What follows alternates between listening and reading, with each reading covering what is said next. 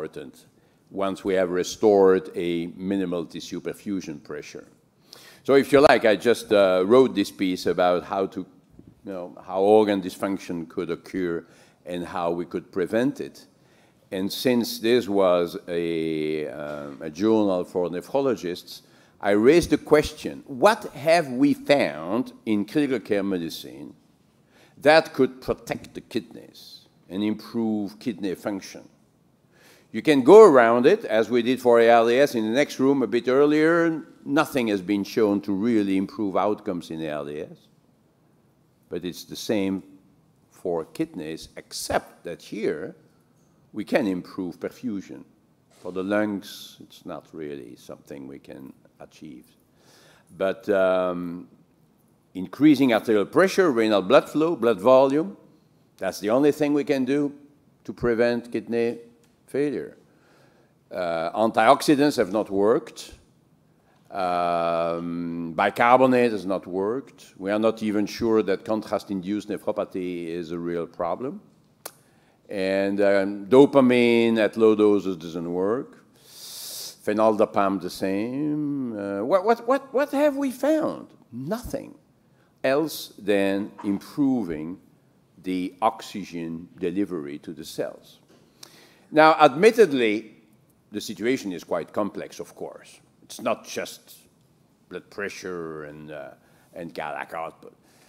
There may be some significant microvascular alterations. There may be, of course, inflammatory responses that influence these circulatory alterations. And indeed, we need to go, if we speak about the kidneys, this paper just came out as well, we need to look at the microcirculation, not just the macrocirculation.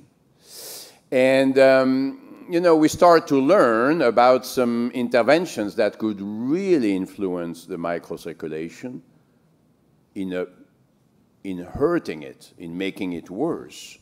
And here I'd like to say a few words about PaO2, because exactly as I showed the same slide for hypovolemia and hypervolemia, we can write it for hypoxemia and hyperoxia. I think it's a very topical problem. We need to all be very well aware of that. If we think that oxygen delivery is important, we should not pour oxygen in our patients. Look at this study from Asfar and co-workers showing that when you give too much oxygen in patients with septic shock, you may worsen their outcomes. And I wrote the accompanying editorial raising the point that as we think about it, the microcirculation can be impaired by high PaO2. I don't know if Mervyn agrees, but I think that's, do you agree with me, Mervyn? But now, do you agree with that?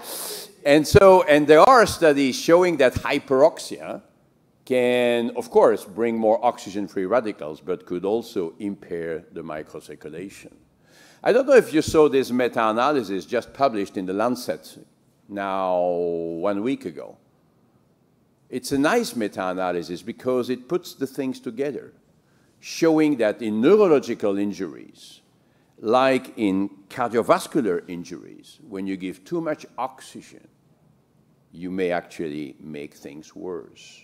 And the nurse at the bedside may be happy because the SpO2 is at 100%. People may be happy because the PO2 is high. Who cares?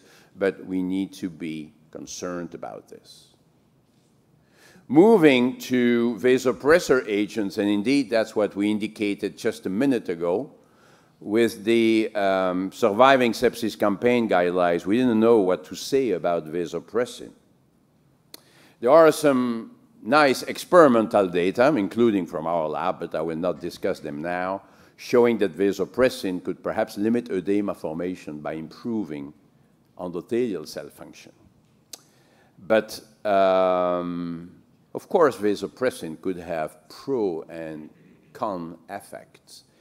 And now to show you some very new things, you may think that giving too much catecholamines, too much vasopressor, could indeed alter organ function. I agree. But maybe we could replace a little bit of adrenergic agents with vasopressin. And this paper came out yesterday in the JAMA. It's a meta-analysis again, looking at the effect of vasopressin in patients with distributive shock. And very interestingly, they found that there was less atrial fibrillation in the group receiving some vasopressin, probably avoiding excessive influences of adrenergic agents.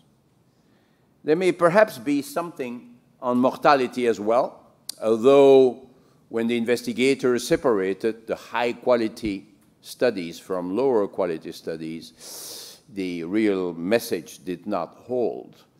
So perhaps there is an effect on survival, but it's not entirely clear yet. Now, it doesn't mean that vasopressin is perfect. It means that we need to be cautious about excessive use of vasopressors. Vasopressin could induce cutaneous lesions, peripheral vasoconstriction, and that was the case in the meta-analysis too. There were more digital ischemias in patients receiving vasopressin. But I think it's interesting that we find some alternative to vasopressor agents. I'll speak about it tomorrow morning when I speak about, how we could improve our strategies with, in patients with sepsis and septic shock in particular. We know that we will have angiotensin II available in Europe, and so we will have to find out when we give it. We already had discussions about it at the last symposium in Brussels last March. If you think about it, and again, we'll discuss it further tomorrow, there may be a renal protective effect. If you think that ACE inhibitors may induce some renal dysfunction by vasodilating the efferent arterioles of the kidney, here we may have the reverse effect. And perhaps in patients who are on renal replacement therapy, perhaps there is an improvement in outcome. It's a subgroup analysis. There were not so many patients there, but we will have to discuss this in terms of improving the circulation. And then, of course, maintaining flow is fundamentally important, regardless of the vasopressor we use.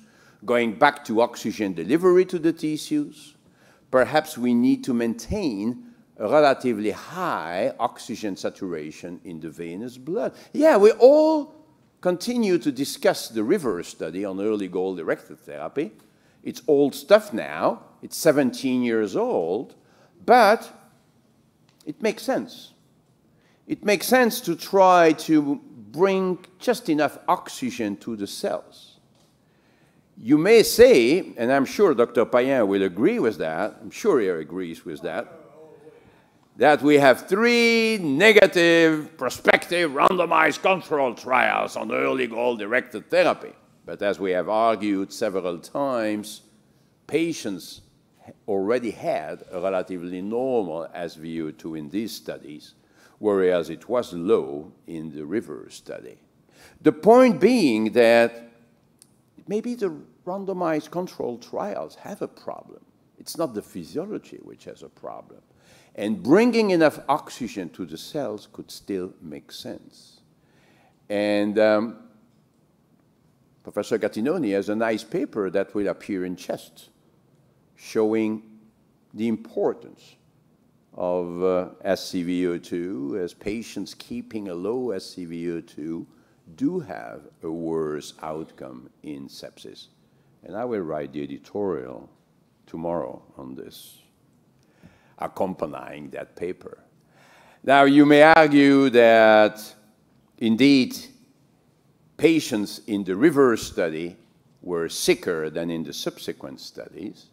They also received more blood. And maybe there is something there as well.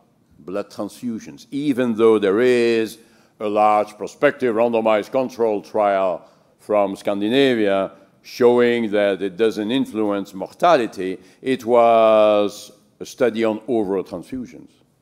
Because in one group, all patients were transfused. And in the other group, 64% of patients were transfused. 64% of patients with septic shock, that's already quite many.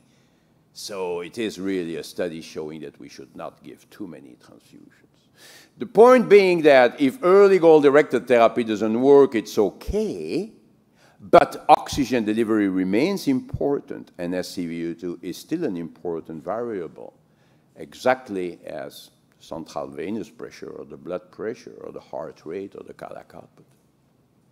And indeed, Professor Gattinoni and others showed that just trying to bring SCVO2 or SVO2 in this case to, let's say, 70% in all patients does not improve outcomes. We need to individualize our therapies. We always go back to the same conclusion. And lastly, to again emphasize the importance of oxygen delivery to the tissues, we could speak about lactate levels that largely reflect inappropriate oxygen utilization by the cells. We know that repeating the lactate levels over time can give a good idea about the global improvement of the patients who may be in shock. Some people have called it lactate clearance. No, it's not clearance. No, no, no, no, no, no, no. It's production and clearance.